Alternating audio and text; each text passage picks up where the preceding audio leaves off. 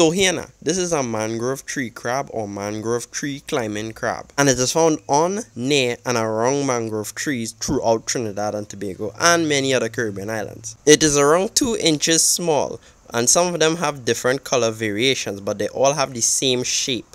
Normally, if you see one, they are more close by.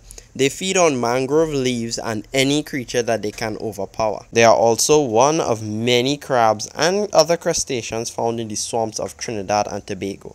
Now let me know if you have seen this or if you come across this species of crab. Personally, I like how they hop from root to root and how they move along on the branches and things. So, I'm the Wildlife Master, and until next time, peace out.